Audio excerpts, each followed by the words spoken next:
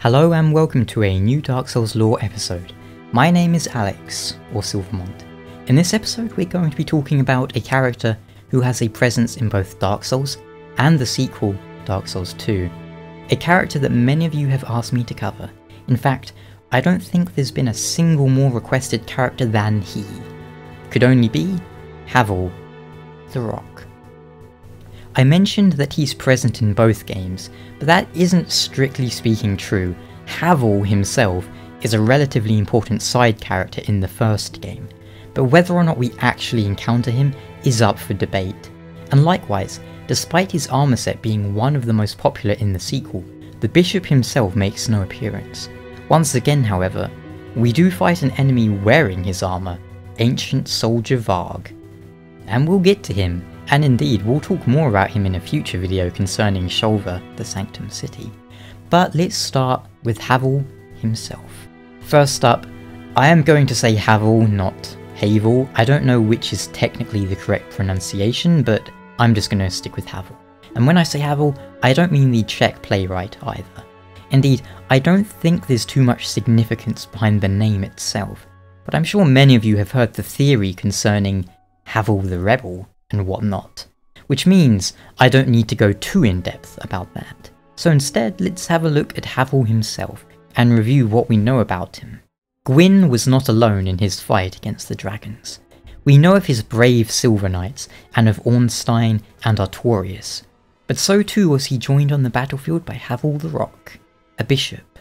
The Way of White probably didn't exist until after the dragons were destroyed, which makes me think that Havel probably wasn't a bishop whilst fighting the dragons. Originally, he was just Havel the Rock. So why the Rock? Did he have an illustrious career in wrestling and acting? Probably not. That name comes from his armour. Armour worn by Havel the Rock's warriors, carved from solid rock. Its tremendous weight is matched only by the defence it provides. Havel's warriors never flinched nor retreated from battle.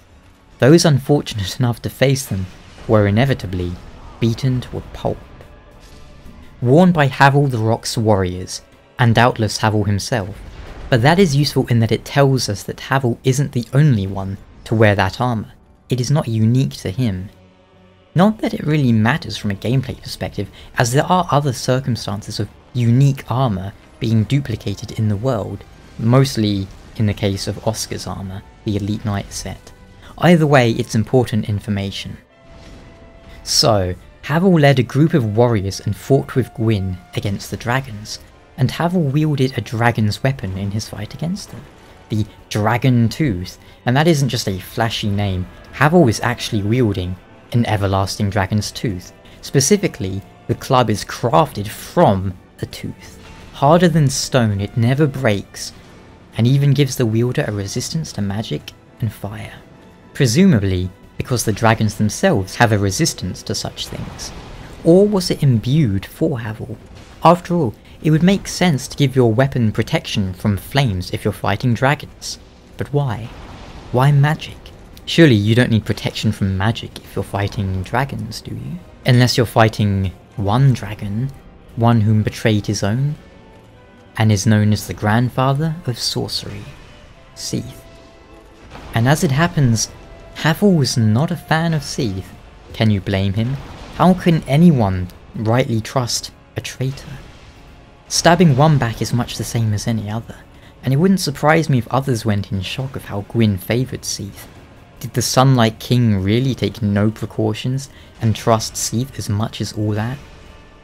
Of course, Dragon Slayer Ornstein, or something bearing his name, did remain in Anor Londo, in close proximity to the White Dragon. Havel the Rock, an old battlefield compatriot of Lord Gwyn, was the sworn enemy of Seath the Scaleless. He despised magic, and made certain to devise means of counteraction. Did Havel despise Seath because he used magic, or did he despise magic because Seath used it? I would imagine the latter. If you had fought besides your king and friend against an enemy, only to have one join your cause, it's only natural to have misgivings over such a sour issue, and only natural to take your own precautions. In Havel's case, they seem to have involved preparing for an attack against Seath, or for an eventual attack by Seath. Did his warriors share this belief?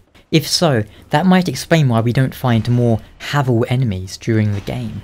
They're either dead, exiled, or perhaps even turned into Silver Knights. And if not, that could make sense too. If Havel the Rock is imprisoned, his warriors would surely be split up and disbanded, again, potentially becoming Silver Knights. Havel's gear, and whether or not it's his gear is hard to know, is found alongside his Dragon Tooth and Great Shield, in a hidden room deep in Anor Londo's Great Cathedral, along with a mimic and an occult club. And that last is what has fueled speculation by some. What is occult used for? From a gameplay perspective, it increases your damage against Silver Knights, Ornstein, Gwyndolin, and Gwyn.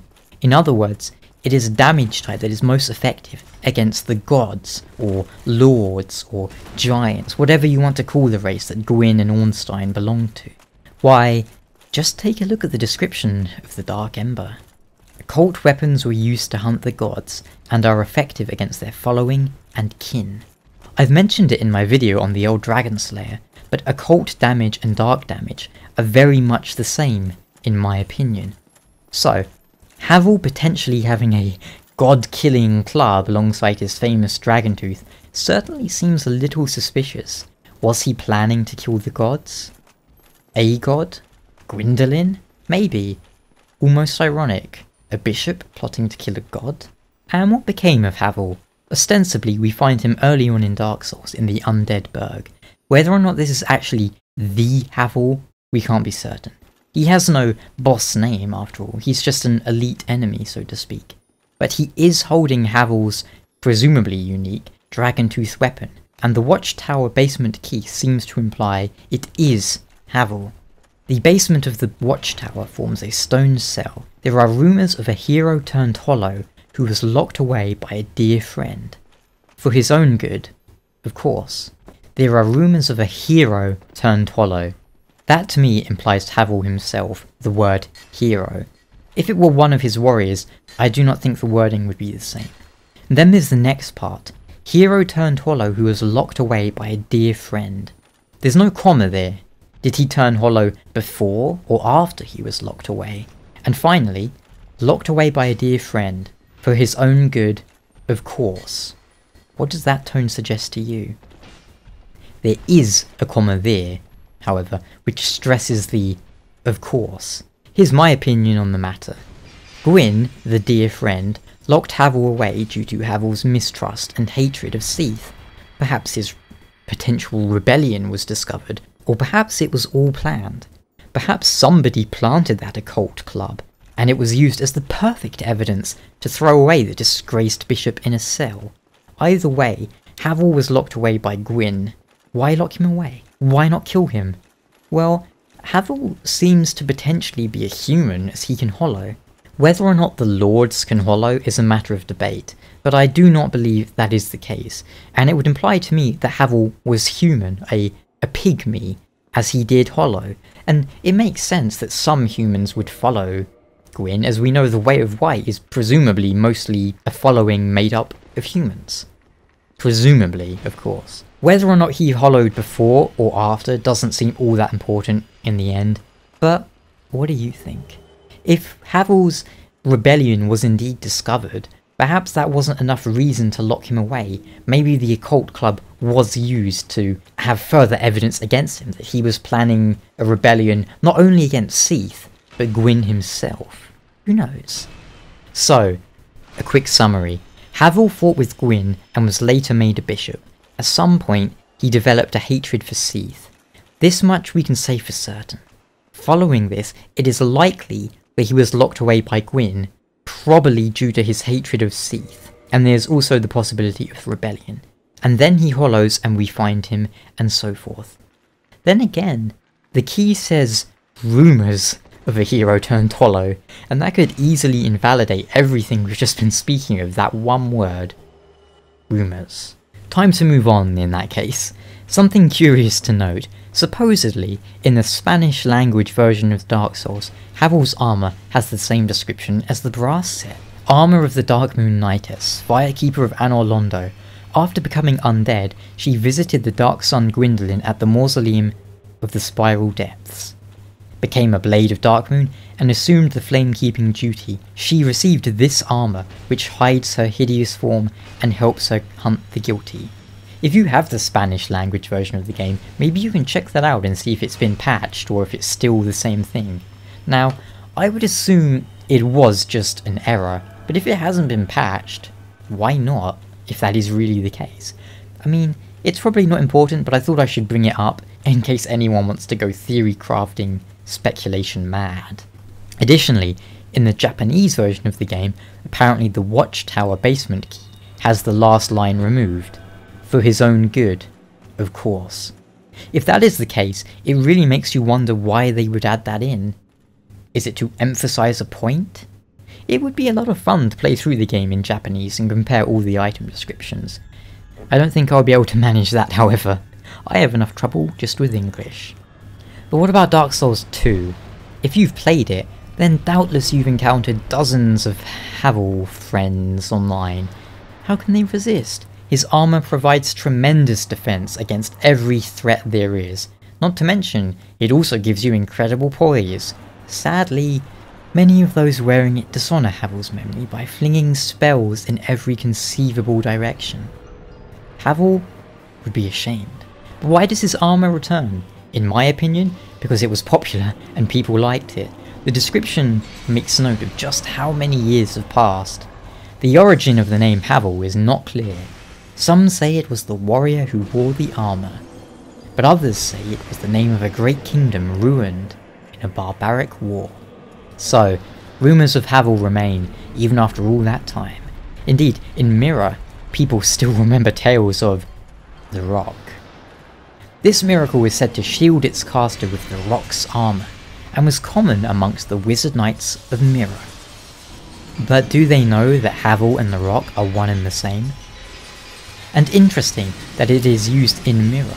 Havel was a bishop, and in the old capital of Mirror there exists an ancient spring, a spring that produces holy water. It almost makes one wonder if that capital might not exist near Anor Londo, perhaps? Who knows? And tell me, what do you think about Havel? I know you have a lot of theories, and I hope you'll share them in the comments below. Either way, thank you so much for watching, and now I can finally say that yes, I do have a video on Havel. Thank you for watching, and I'll see you next time. Ciao.